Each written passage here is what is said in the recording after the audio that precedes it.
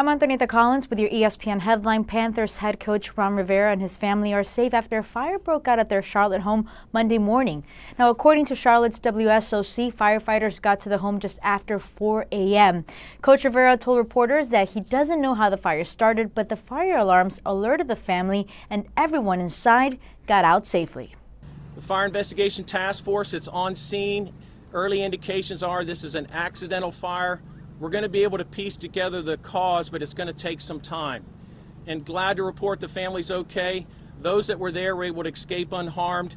At the same time, between friends, family, and relatives and neighbors, they're in good hands. Most of the damage to the house was to the roof and attic. According to WSOC, Rivera, his wife Stephanie, his two brothers, and their wives were all in the house when the fire started. For the latest headline news, make sure to keep it locked right here on ESPN.com.